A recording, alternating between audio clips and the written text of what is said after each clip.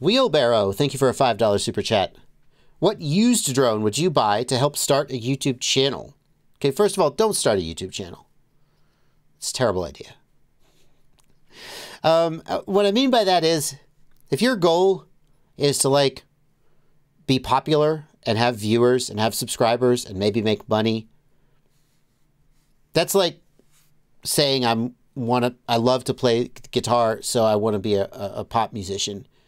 Your odds of success are extremely slim. Either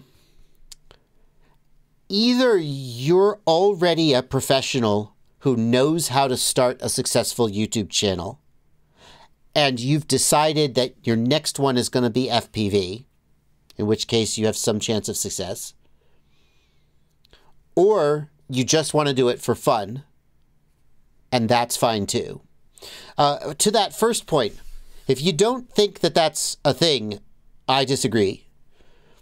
1000%.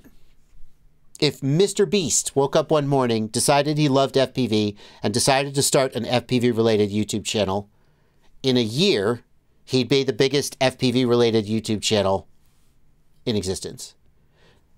Because he's cracked the formula of how to be successful on YouTube. And there absolutely is a formula. And it's not a formula that anyone could write down. I mean, I guess Mr. Beast might have a masterclass. But, like, it doesn't mean that you could do it. But there's people out there who could do it. There's people out there who know how to successfully market and shoot and film. And if they decided to turn to YouTube, they could be just as successful there as anywhere else. The reason that they don't is because there's no money in it. There's not enough money in it. The skills to make a successful YouTube channel, you would be better off using those skills on a computer channel or a car channel. Bigger niches that make more money, and that's why we don't see those people in FPV very much. They're too busy doing other things with their money, their time.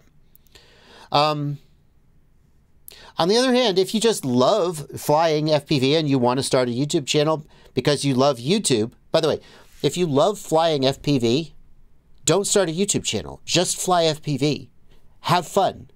Only start a YouTube channel if you love YouTube. See the difference?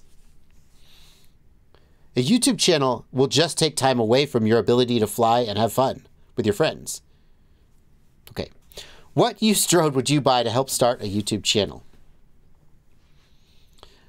Buy whatever drone you will enjoy flying the most and make content about you having a great time flying it. No one will watch that content, but no one's going to watch any of the videos you make anyway, statistically speaking. So you may as well enjoy making it. And I don't want to sound like I'm picking on you or being a hater. That's the reality. So since almost no matter what you do, almost nobody is going to watch your content, at least you should enjoy making it. That's what I would say. Okay. And here's the thing. If you're lucky, maybe you will get some people who watch your content. Maybe it'll turn out you're actually good at making content. Maybe it'll turn out that you are great in front of a camera and you just click with people and they love what you're doing. Is that right? Like when Botgrinder started, I'm going to pick on Botgrinder, why not? When Botgrinder started making content, I don't think he like had experience as a content creator. Botgrinder is just a funny, charismatic, creative dude. He's just an interesting person who, when people see him, well, some of them are like, ugh, I hate this guy. But other people are like, I want more. And there's enough of those people that he got popular. It doesn't mean to take anything away from the work he puts in, but I don't think he became popular because he had prior experience as a content creator.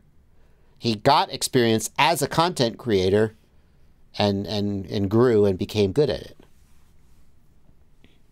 So maybe you'll be the next Botgrinder, but probably you won't, and that's okay. So just have fun.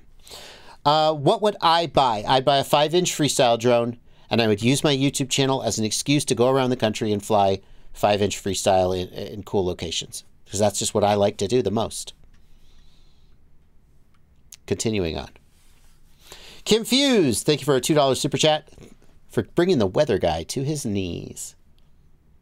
And by the way, if it turns out that Bot Grinder like had 3 YouTube channels and a zine and a podcast and a radio show, and I just didn't know about all his media experience, then take everything I said back. But I don't think so.